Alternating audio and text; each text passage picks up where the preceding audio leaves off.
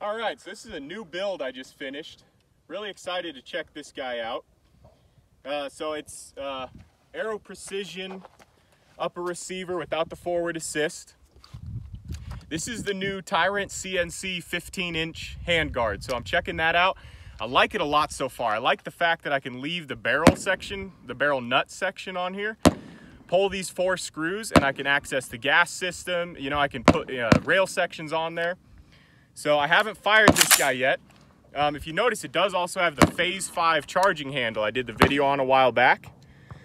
So CTR stock, K2 grip. Let's see how she runs.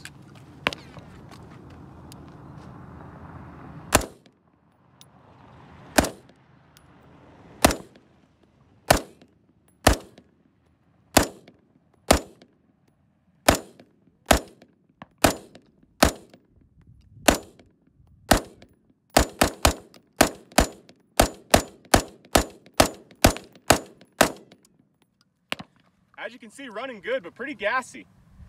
Pretty gassy. This is a Faxon barrel, I believe. Pretty positive.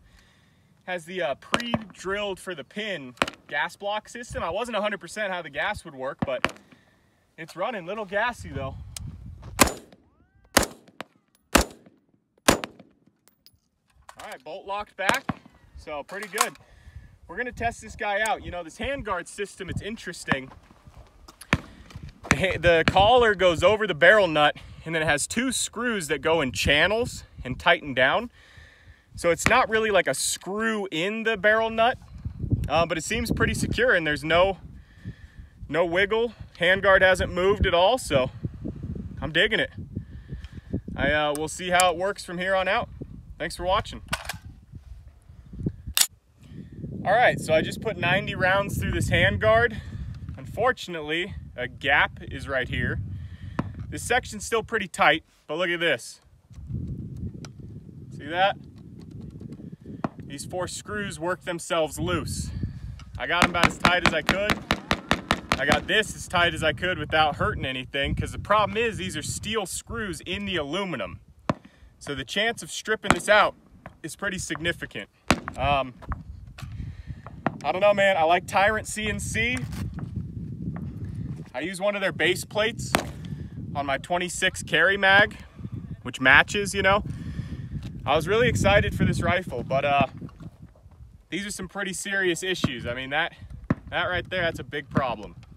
The fact that this jumped forward too, I don't know if the camera can get in here. You see that jump right there? This was perfectly mated up. Now, these corners were perfectly patterned together, and if you see, they're still pretty close, and trying to rotate it, I can't get it to rotate. It's pretty hot. Again, you know, 90 rounds. It's nothing crazy, just 3 magazines. And this guy's crazy loose. So I'm gonna go home.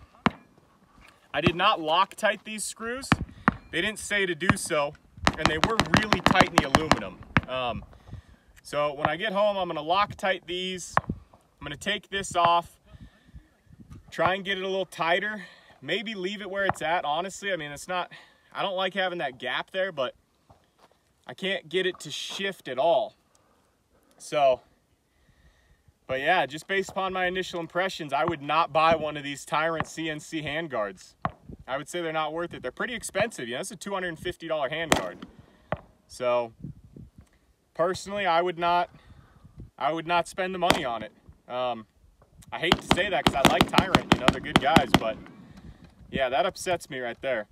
So I'll tighten her back down and see what happens.